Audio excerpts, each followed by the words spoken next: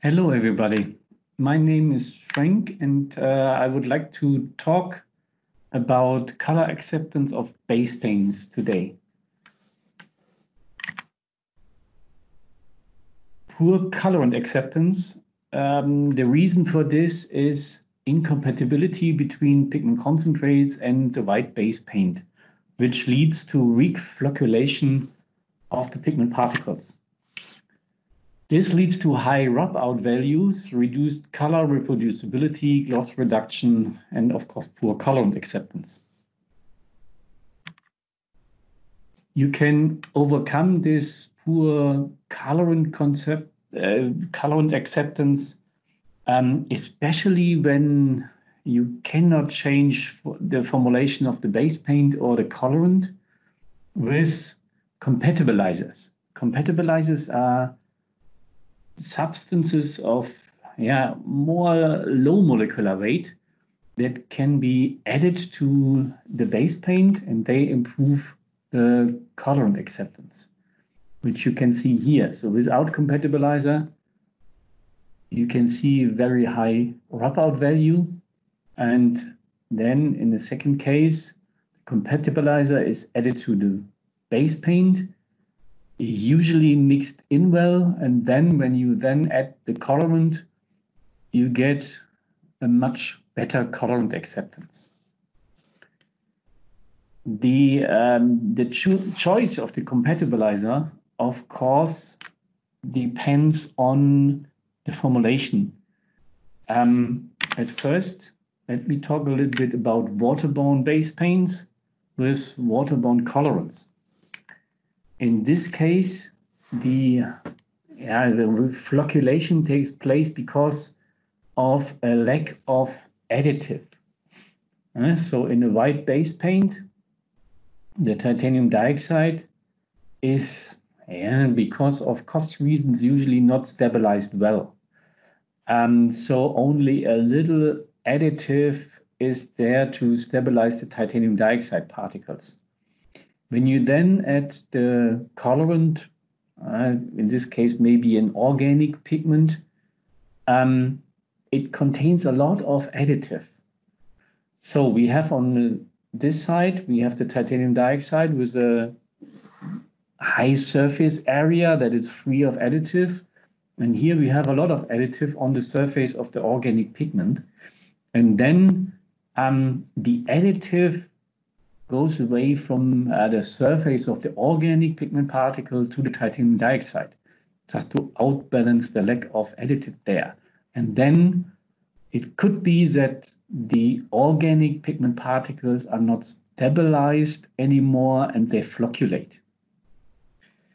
What the compatibilizer now is doing, when you add it to the base paint, it covers the titanium dioxide particle better than before. So it already covers the surface area of the titanium dioxide that would attract the additive from the organic pigment, from the colorant, to go there. And of course, after tinting, it will also be on the surface of the organic pigment, of the colorant pigments, the color pigments. And then in the end, everything is well stabilized, and you do not see a high rub out anymore.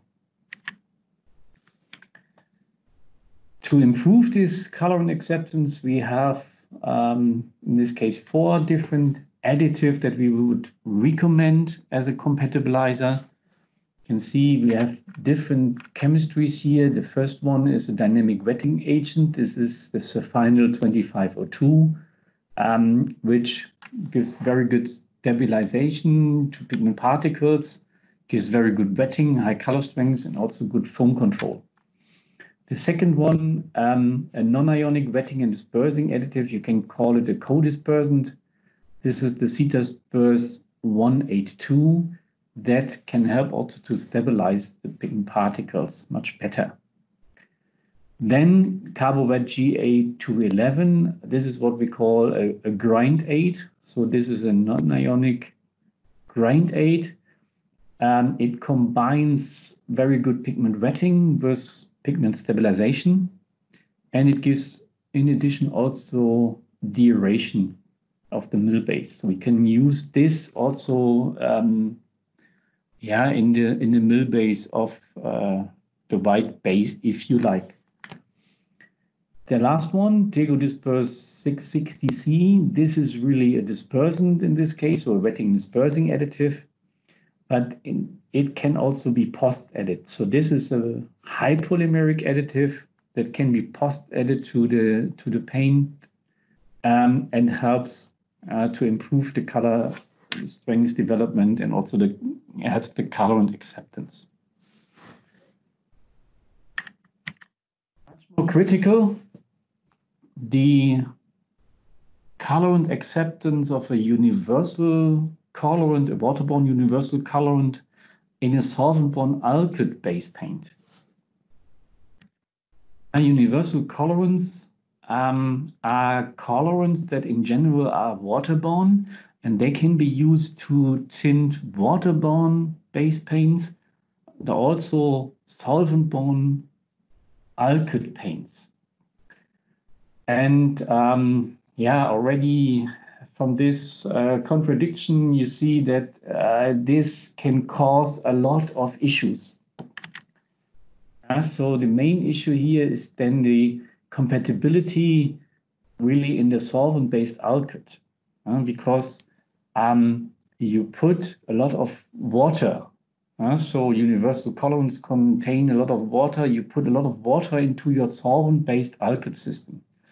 Usually Alkyd systems, so Alkyd formulations can take up a lot of water, but sometimes can be too much, especially with the new low VOC Alkyds, and then this water can cause some trouble. So here you can see this is usually the stabilization of a pigment particle in a waterborne colorant. So this is an ethoxylate chain, it stabilizes the pigment particle. When you then put this water-based colorant in a Alkyd base paint, then the water has to be emulsified somehow. So it has to leave the ethoxylate chain, and then you see the ethoxylate chain is now on the pigment particle, and the alkyl chain of the dispersant stabilizes the pigment particle. So the water has to leave the pigment surface and has to be emulsified in the system. And this is the critical step. And sometimes this does not work well, and you need a compatibilizer. And for this, we developed the Tego Colorant 7060 in this case, which helps to emulsify the water and improves then the colorant acceptance of this water-based universal colorant in solvent-borne Alkyd paints. Here an example. So here we have the delta E, and here the color strength. You can see here this is the blank, so this is now without compatibilizer, and you can see the delta E is almost 7, so very high, and the color strength, of course, very low.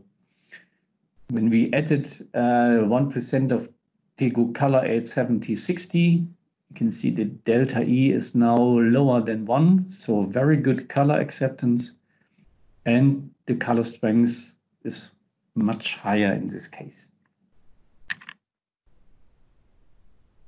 Here the same in comparison to some other compatibilizers in the market. And here you can see that already 1% of Colorant 7060 is sufficient to come in this region of low delta E and high color strength. 2% of this competitor C has to be used, and this is quite high dosage. So 1% Colorant 7060 is already sufficient. What you can also see is that not much compatibilizer does help a lot. So when we increase the dosage of the color aid, it also increases the delta E again. So there is really a dosage that you have to meet to get the best performance of the compatibilizers. And this is not always the highest dosage. On the other hand, of course, you have to keep an eye on the influence on the coating properties. And here the Tego Color 87060 gives the same yellowing like before. So Alkyd paints usually give a little bit yellowing. It is the same after addition of Color 87060. The viscosity will not change. The drying time, we have seen some minutes longer, but not hours or days. So in general, the same drying time and also the same gloss level. So, so Alkyds usually have a very high gloss. When the color aid can emulsify the water, the gloss would stay on the same level. So Tego Color 87060 in post edition can improve the color acceptance of a universal Alkyd, a universal colorant in a solventborne Alkyd system. Good. That's already now the final slides.